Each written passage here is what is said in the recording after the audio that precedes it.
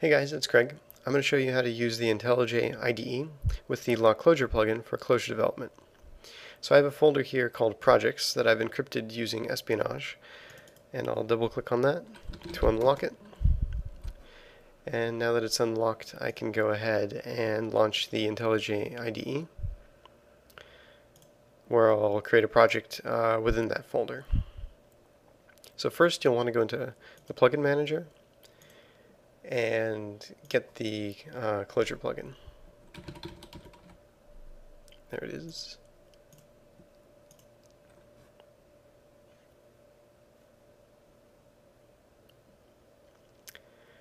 So after it's done downloading and installing the La Clojure plugin, we restart the IDE so that it can load it up.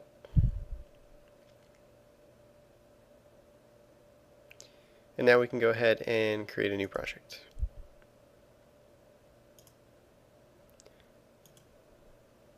We'll choose that encrypted folder. And we want IntelliJ to put all the files into a subfolder of that. So we'll create a subfolder called Clojure test.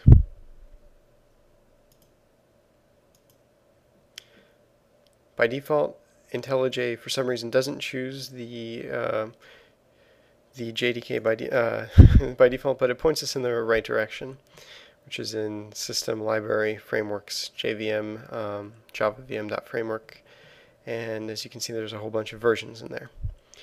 We'll just pick the current JDK, which is a symlink actually that points to 1.6, and we'll enable Clojure for this project. And that will actually download Clojure for us.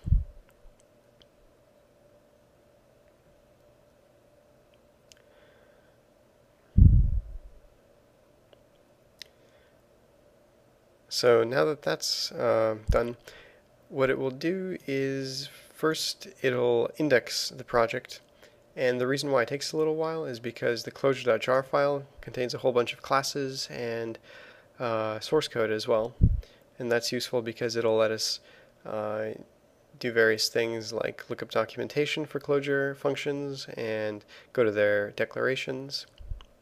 And we need to wait for it to finish so that we can go into the module settings, where I'll show you how to add the documentation for the entire JDK, so that we can use the quick definition lookup for that.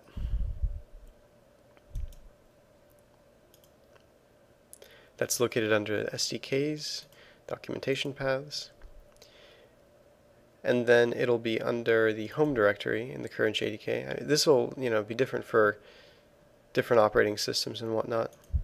But basically, we want to add the API folder.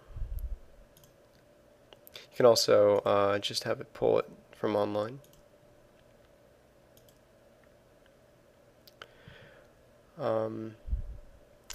Okay, and now let's add a Clojure file to this. So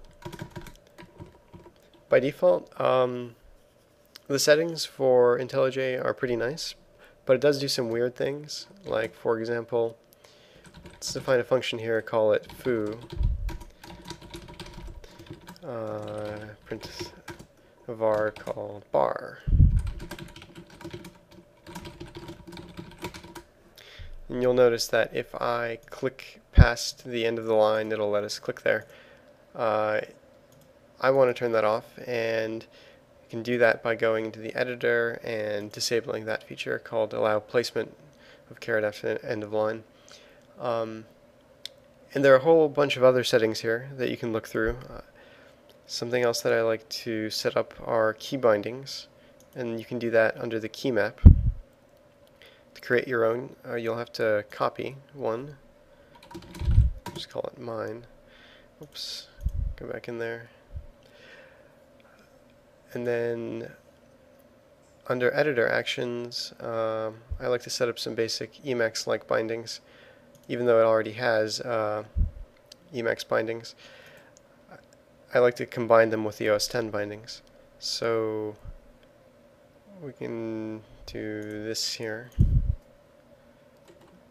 Control A in Emacs, we'll put it at the line start, and Control E puts it at the end. Alright, now let's just go ahead and run this. So there are two ways of doing this. We can edit these configurations and add a Clojure script configuration. We'll call it test. And that'll run the test.clj file in a REPL. Well, it doesn't have to, but by checking that box, it'll run it in a REPL. And then it's pulled it up, and we can call foo, and voila, it works. And there's actually two ways of running a script file in a REPL. That's the first way, and that'll actually give you this warning because the La Clojure plugin is a bit out of date. Hopefully they'll update it to use clojure.main instead of clojure.lang.repl. And the other way of running a REPL is to go into the Tools menu and choose Load File to REPL. And that'll run it slightly differently, where you don't get that deprecation warning. Okay, so let's just have a look at some of the features and support for Clojure that IntelliJ has. So one thing you'll notice is that these functions are emboldened. As you type, IntelliJ does analysis on the code, so you see that if I change it to that, that's not a real function, and so it won't be in bold. And we can look up the documentation on it by doing a quick documentation lookup, or Control J. We can also jump to its declaration by choosing declaration, which is currently bound to Command B. And that'll take us to its declaration in the Clojure source. So another thing that we can do that's really nifty is auto-completion. And we do that by hitting, I think it's Control space, yeah. And it even shows us the arguments that functions take. So that you can find the shortcuts to it either by changing them in the key map or looking them up under Code, then Complete Code.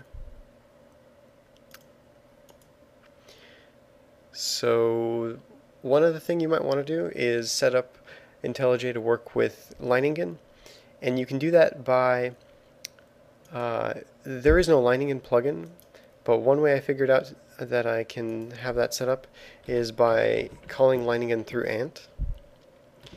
And I'm not going to go through all the steps, but basically you create a build.xml file and create targets, and then there's an exec command which will run a shell command, and you can tell it to run the Leiningen command and pass it various different arguments like build or compile and all that, and then add the ant build file here.